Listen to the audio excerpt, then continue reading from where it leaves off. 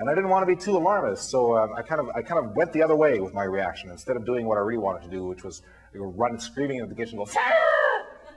I kind of calmed right down and I went, Sarah, there's a fire in the other room. It's a small fire, but we should put it out nevertheless. And I had to talk to these people and sound calm, sound not panicked, which I was. And I had to sound like I knew what was going on and I was in control and they were going to have a good time at 9 o'clock on a Sunday morning.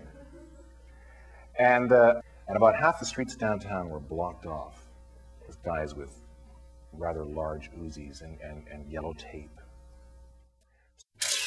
And then I really ran out of things to say to these people. I had nothing more to say to these people. And I guess I reached my breaking point. And I saw this tree. And something possessed me to say,